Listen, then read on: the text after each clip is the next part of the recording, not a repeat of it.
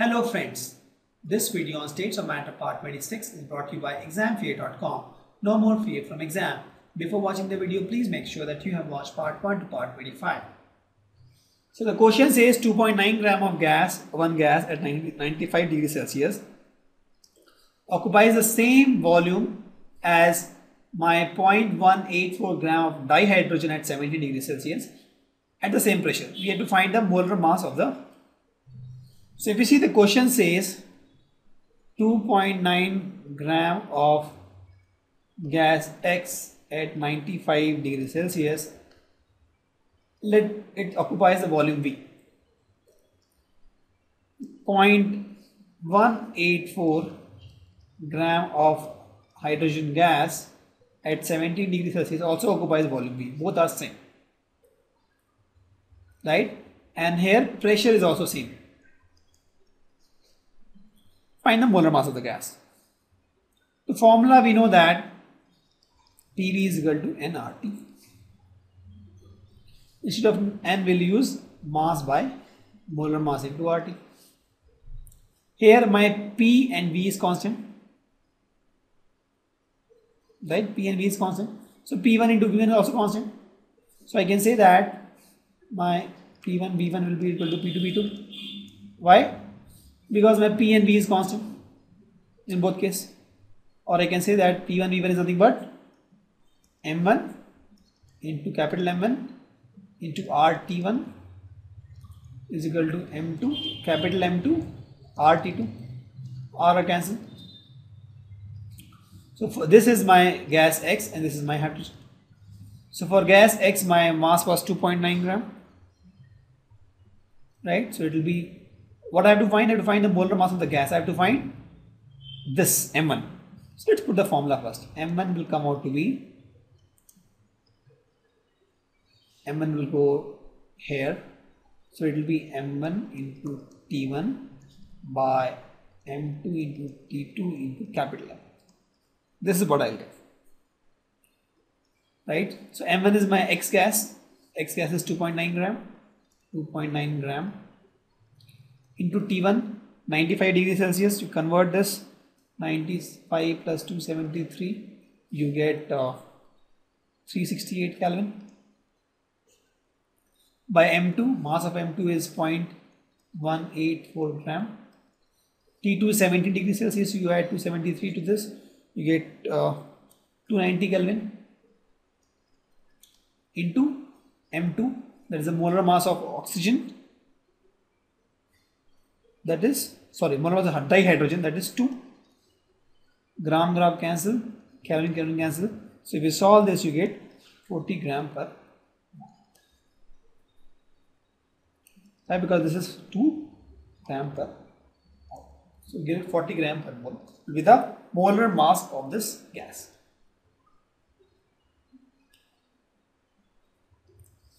A mixture of dihydrogen H2 and dioxygen at 1 bar pressure contains 20% by weight of dihydrogen. That is, this is 20% and this is 80%.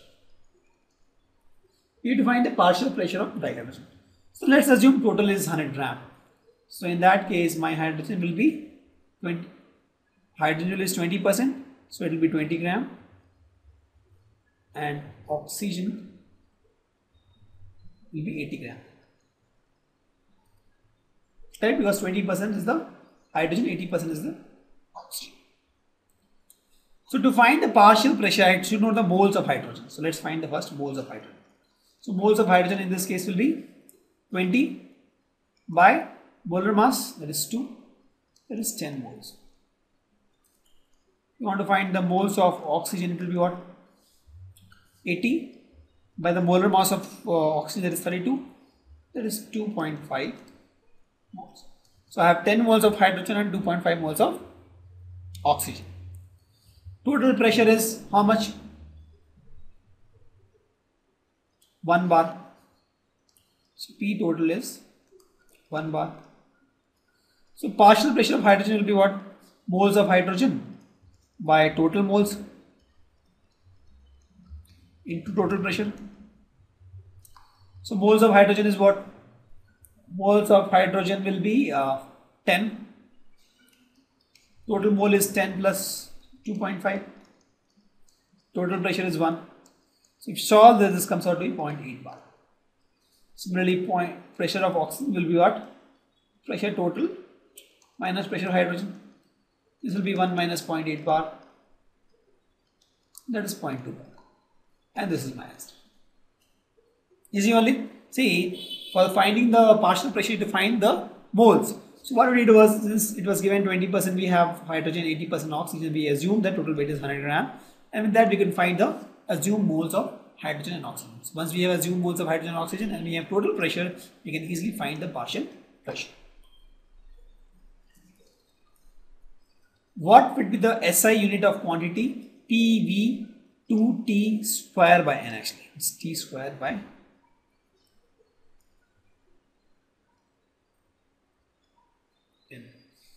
So what is the pressure SI unit? Newton per meter square. This is pressure. Volume will be in meter cube. Temperature, it is temperature square actually, I think. Yeah, 2 it doesn't matter, right? 2 is a unit, it doesn't matter, there is no unit for 2. And temperature is Kelvin, so it's temperature square, so it will be K square. K square by N. N is in mole, so it will be mole. So the SI unit will be N. Meter square, meter cube into meter to the minus 2 will become, it's volume square actually. It's volume square. This PV square T square by N. So it will become Newton meter to the power 6 into minus 2. 6 plus minus 2 is 4. So meter to the power 4 Kelvin square per mole. That will be the answer. Easy. It is PV square T square by N. Let's take one example. In terms of Charles' law, explain why minus 273 is the lowest possible temperature. So minus 273 degrees Celsius is nothing but, you know, Charles' law deals with Kelvin. So this plus 273 Kelvin, right? This is 0 Kelvin. I say volume is directly proportional to temperature. So if my temperature is 0, volume is 0. I can't have a negative value. Can't have negative value, right? So I can't have negative temperature in the Charles equation. So in Charles equation, temperature is in Kelvin. So the minimum value of T I can have is 0 Kelvin, and 0 Kelvin is nothing but minus 273 degrees Celsius. This is the minimum possible temperature as per Charles law. Critical temperature of carbon dioxide and methane are this and this. Which has stronger intermolecular force and why? See, it's obvious that since the critical temperature is higher for carbon dioxide, that means carbon dioxide has stronger intermolecular force. Because if you talk about, let's suppose 20 degrees Celsius, at 20 degrees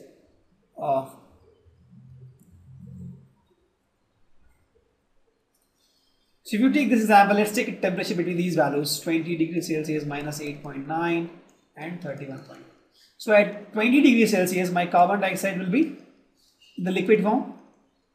Why? Because it is below the critical temperature. But my methane will be in the gas form only. So now at 20 degrees Celsius, if you observe, you forget these values now. At 20 degrees Celsius, if you observe,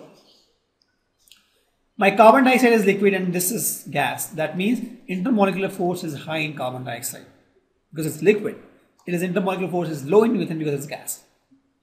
See, it's very easy actually. You take a temperature between these two and then you try to visualize the state of these two gas. At 20 degrees Celsius, you can take 10 also because it's between these two, or 0 also. So any other temperature between these two, you find that carbon dioxide will be liquid and CH4 will be gas. And that you can make out that, okay, carbon dioxide is liquid, that means it has more stronger intermolecular force. Methane is a gas, that means it has weaker intermolecular force. We have to explain the significance of van der Waals parameters. So we have two parameters A and B in that equation. So A will give you the magnitude of intermolecular force.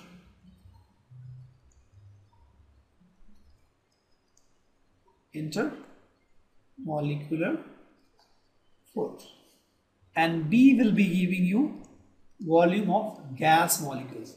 We told that we assume that the volume of gas molecule is negligible. Please don't, I talk about volume of gas molecule is not negligible. I don't say the volume of gas is negligible.